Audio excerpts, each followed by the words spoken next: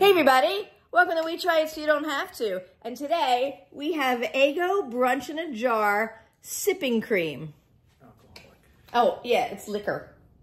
It's Liquor. I don't even know her. It's from Gatlinburg, Tennessee. It smells like waffles. It's like morning eggnog or something.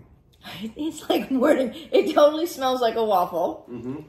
Like, Okay, I want a straw and the rest of the jar. This would make an awesome milkshake.